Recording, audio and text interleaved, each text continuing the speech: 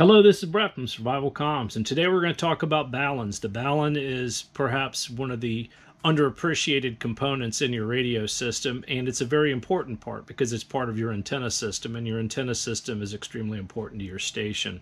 So I just recently discovered that my HF wire antenna wasn't working correctly, so we're going to walk through troubleshooting that really quickly, and then we're going to walk through how we actually check a Balun with simple test equipment that's available to most ham radio operators.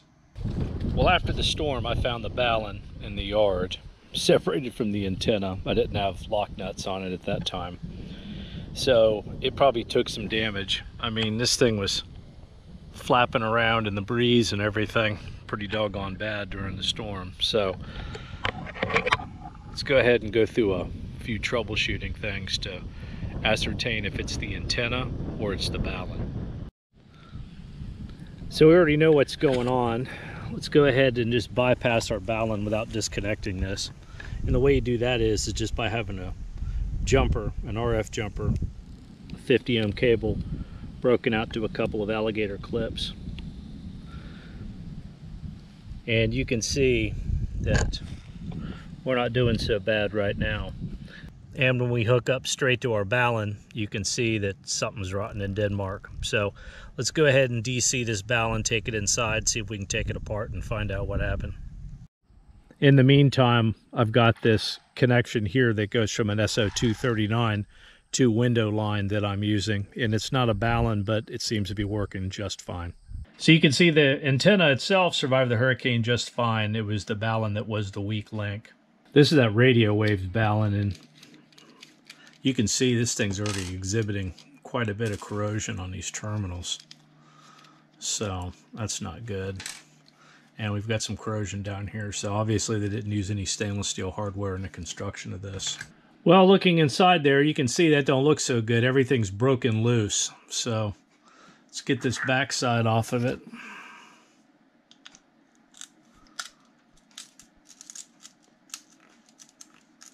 I can't believe how much corrosion and crap this thing's got already. I mean, this thing was just, I bought this thing for that ZS6 BKW video.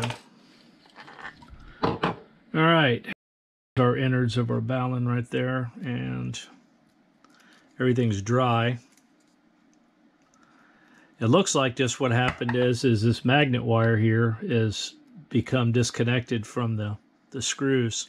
Here are the screws that were the terminals in the Balun. When they assembled that Balun, they took the piece of PVC, they knocked 2 holes in the side of it. They put a star lock on this, slid it through there, and then used a nut to affix it. And these became the terminals on the side. Then they took this Balun assembled, slid it through the bottom of the piece of PVC, used a couple of those sheet metal screws to tighten it up to the bottom of the PVC. Then they applied a ton of heat to this thing to just direct solder this to the magnet wire. When that window line was swinging back and forth with that Balun on there, it caused these contacts to fracture internally. When I came back outside and reattached the Balun, at that point there, they were already broken, and that's the reason why I had a 13-to-1 SWR. The first test we're going to perform is an SWR test, and this is something you can easily do in the field as well. Just take a 50 ohm resistor and place it across the terminal. Since we have this out, we can do it this way. I have 25 ohms of resistance here and here, and then I have them tied together here. You can see that our SWR is acceptable, so this device, as far as this test is concerned, is just fine. And here's the test equipment configuration on the whiteboard. There's nothing to it.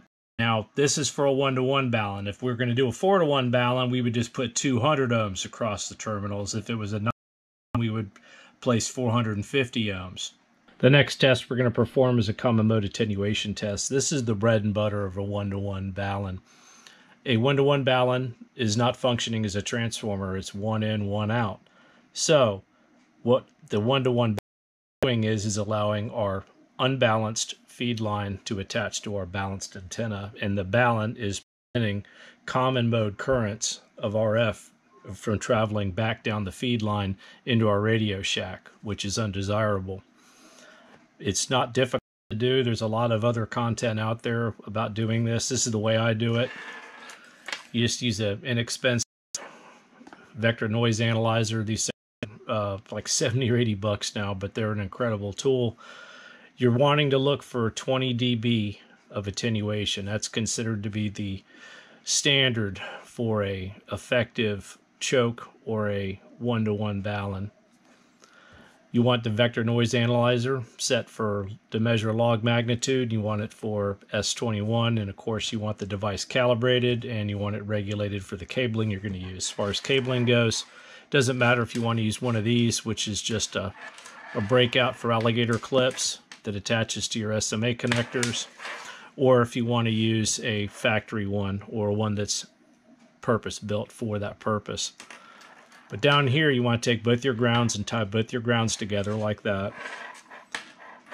And then your device under test, your Balun, just go ahead and clip it on there, and that's going to take your center conductor and the outside of your connector and tie those together there. And then the output side, you want to take your other lead, which is hooked to S21 port, and clip onto that right there. And then look at the results over your swept frequency range you have selected. I typically select 1 to 30 megahertz. Now we're testing the Balun to see how much it attenuates common mode current. And you can see here it's not all that hot. At 80 meters, it's like only -9 dB. So as we go further down here into 20 meters, we're -19. And as we go further on, and the most we're going to get attenuation wise is in the 10-meter band, and we're looking at -20 dB. -20 dB is typically what we consider to be a benchmark for Balun performance. Now we'll go ahead and do the test on a Balun that I built, and this one's made of a different ferrite material, which is better at lower frequencies, of course, so you can see that reflected here. So where the other Balun wasn't below 20 dB in the 20-meter band, this one is -28. And when we get down here into the 80-meter band, we're at -34 dB. And then as bad as it gets at the end of the scale is -19.6 dB in the FM portion of the 10-meter band. The next test we're going to perform is an insertion loss test, and insertion loss is bad. You want to keep that as minimal as possible over the swept frequency range, of course, which in this example again is 1 to 30 megahertz. So we've got our VNA, which we just used for testing common mode current. We've got our cabling is the same, and it's already set up to what we want to measure, and we're already regulated for the cabling, so we can go ahead and use it to test our device. And this is the way we would configure that with the connections here. Instead of tying our grounds together, what we're doing is breaking them out and tying into the ground and the center conductor and then our two outputs here, and then sweeping it over the frequency range. The next test we're performing is for insertion loss, and you can see our results here. We're 0.06 dB of insertion loss at 80. Go to 20, you can see that our loss increases. We're at almost 0.8 of a dB, and then it's really high when we get to the end of our scale here in the 10-meter band. We're at -3.55 dB. Now we're going to do the same test with one of the Baluns I built, and you can see the results here. We're 1/10 of a dB at 80, and when we get to 20, excuse me, we're at 0.23 dB, so that's almost a ½ dB improvement over the other one. And once we get to the end of the scale here, we're at 2.3 dB of insertion loss. This is bonus footage. How will we check insertion loss across a 4-to-1 Balun? Now, our test equipment that we're using is designed for 50 ohms in, 50 ohms out. So whenever we're taking our transformer here and we take our 50 ohm RF cable to the input side of the Balun and we try to measure across the 200 ohm side or the 4-to-1 side, what we're going to have is erroneous results. So the way we would do this is, at least for the ham operator or someone without access to a laboratory is going to be with two 50 ohm cables tied into the inputs of both 4-to-1 balance, and then both of them tied together with hookup wire or some other type of feeder going between the terminals here.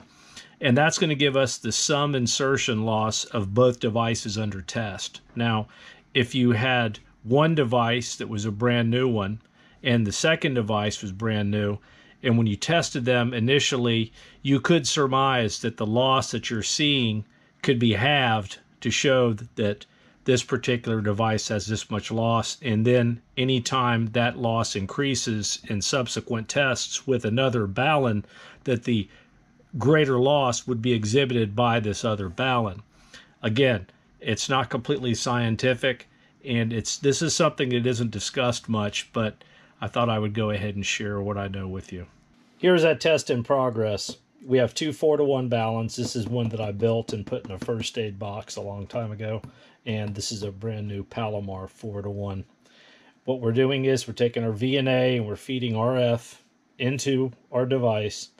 We've got our two Baluns, 4-to-1 Baluns, connected to one another through our high impedance lines, and then we're receiving out of the 50 ohm line back to our VNA. And here are the results that we're getting, and this is in the 20 meter band, and we're looking at 0.41 dB of loss, and that is the sum of the loss across both of the devices under test. So again, it's difficult to surmise which device has more loss than the other one. If someone's got a better way to do this on 4-to-1 or 9-to-1 balance, I'm all ears. Let me know in the comments. Now, what we discussed here is definitely not the total amount of tests you can perform on a Balun, and designing and building your own Baluns is quite the rabbit hole to go down, and I wanted to just pass on the simple tests that you can perform with equipment that you may possess or that you may be able to purchase on your budget to establish the serviceability of an important item that's part of your antenna system. If anyone's got any tips or comments, please place them in the comments below. I hope this helps. This is Brett from SurvivalComms. Till next time.